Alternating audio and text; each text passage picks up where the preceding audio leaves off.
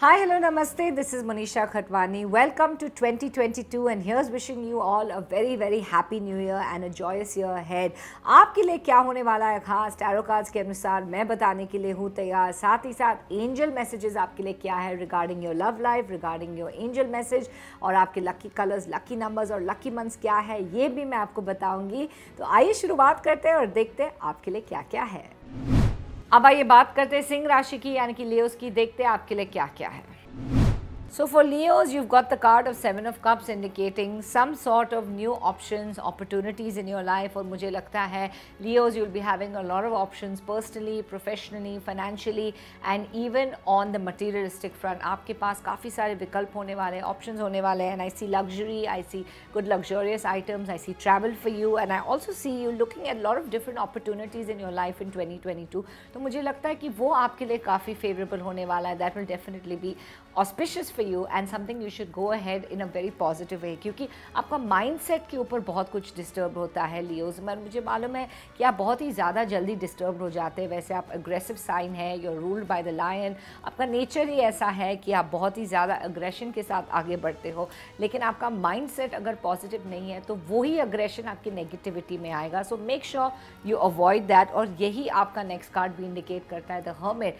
सोच समझ कर फैसला लीजिए और बिल्कुल जल्दबाजी में कोई डिसीजन नहीं लेना है। The hermit shows deep thinking, deep introspection, spiritual growth and definitely for you Leos I would say 2022 has a lot of spirituality coming your way and lot of good growth on the spiritual front, भले वो religious activities हो या spiritualism हो या फिर कुछ ऐसी चीज़ें हो जिसमें आपको मन की शांति मिले। So that is what I see you focusing on in 2022. Five of Wands का कार्ड आया है। Well there is some struggle, there is some competition on the work front, on the professional front या ये भी हो सकता है कि आप health wise थोड़े से डाउन हो जाए, फिजिकली एक्सर्ट हो जाए। इसलिए लियोज आपके लिए आराम बहुत इंपॉर्टेंट चीज़ है 2022 में। मेंटली भी आपको आराम करना है और फिजिकली भी थोड़ा आराम करना है because you can't afford to over exert your self Leos because इसमें आपका नुकसान होने वाला है।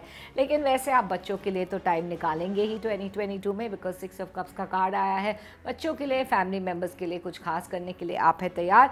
एंड 6 ऑफ कप्स तो ये भी इंडिकेट करता है कि ऑन द पर्सनल फ्रंट ये साल आपके लिए काफ़ी अच्छा है। Going to be very emotional, very childlike and maybe even somebody from the past could re-enter your life क्योंकि आप अगर किसी के लिए वेट कर रहे हैं तो वो भी हो सकता है। और आइए देखते हैं आपके लिए क्या है स्पेशल लव मैसेज। आपके लिए आता है new love, a new person has stirred your romantic feelings, there's definitely a new relationship, new love or maybe your old lover coming back in a new way. So I think Leos there's something for you to look forward to. अब आइए देखते हैं आपके लिए क्या है special angel message. आपके लिए आता है डू द वर्क यानी कि आपको जो हासिल करना है उसके लिए तो मेहनत तो करनी पड़ेगी। So you can not shy away from the hard work और एंजल्स आपको यही कहना चाहते हैं कि you must continue to do your work in a very positive way. वैसे मैं आपको बताना चाहती हूँ आपके लकी नंबर्स है 2, 4 and 7। आपके लकी मंथ्स है जनवरी का मंथ, मार्च का मंथ एंड सितंबर का मंथ और आपके लकी कलर्स है white, blue and pink. We are wishing you a very happy 2022।